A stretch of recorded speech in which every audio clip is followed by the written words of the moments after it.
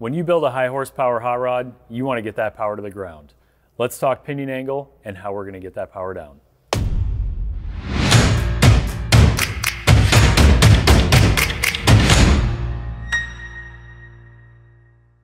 Hi, I'm Damian Braze with QA1.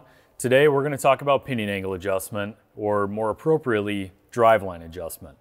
So when we're looking at pinion angle adjustment, we actually need to look at the entire driveline and the angles associated with the driveline and the drive shaft in order to get everything set appropriately.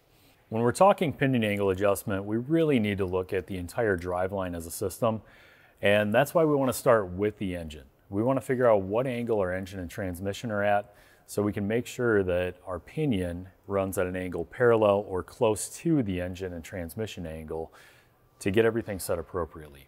So we want to have them run approximately parallel to each other, and we'll adjust the pinion up or down a little bit depending on the application and the vehicle, how everything's actually set in relation to each other.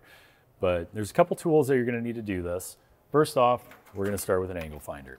Now, you can get the inexpensive dial type like this from the local hardware store. A digital angle finder works much better, or you can also get a phone app that would allow you to do that as well. We're going to use a digital angle finder today. So first thing that we want to do is find a surface on the engine, transmission, or slip yoke where we can get a measurement from. This car has exhaust running underneath the drive shaft, so it is difficult to get to the slip yoke, but we can actually go off the front of the balancer. This car has an LS in it, nice flat surface on the front of the balancer. So we're going to put our angle finder up here and zero it out on the front of the balancer. And we're going to use that for the rest of our measurements. With the manual transmission in this car, it does have a nice flat surface on the bell housing here. So we'll double check it and make sure that it's still zeroed out. And that looks good. Now, if you've got a machine slip yoke, you can use that as well. This car, we just don't have access to it with the exhaust running underneath, and it's pretty tight up against the floor pan up here. So we've got our angle. We'll go to the rear end. Now on the rear end, we've got an 8.8 in this car, so we've got the nice flat flange on the front of the diff that we can measure off of. We can also measure off the U-joints on the housing. This car, we've actually got about a half a degree or so of pinion up. Now this car has the factory upper trailing arms in it. They're non-adjustable.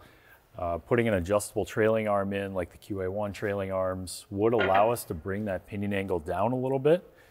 And the reason we want to do that is under load, that pinion's going to wrap up, the rear diff is going to wrap up, and it's going to straighten out that angle.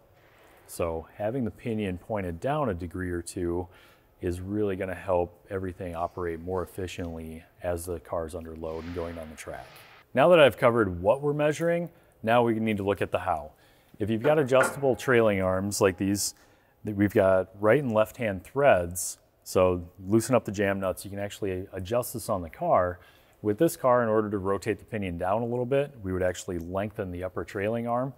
If you've got a car where you need to rotate the pinion up, you would want to shorten the trailing arm up. So if you've got a leaf spring system, you would use shims. Differing types of suspension have differing methods, but in general, we're looking at the same type of thing and making similar adjustments to it.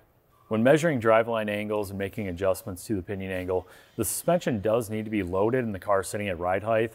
If you don't, you're going to get wrong angles because you do have some dynamic changes in the rear suspension that will change those angles. Proper drivetrain angles are going to help apply the power to the ground and extend the life of your drivetrain components. For more information, visit QA1.net and go drive it.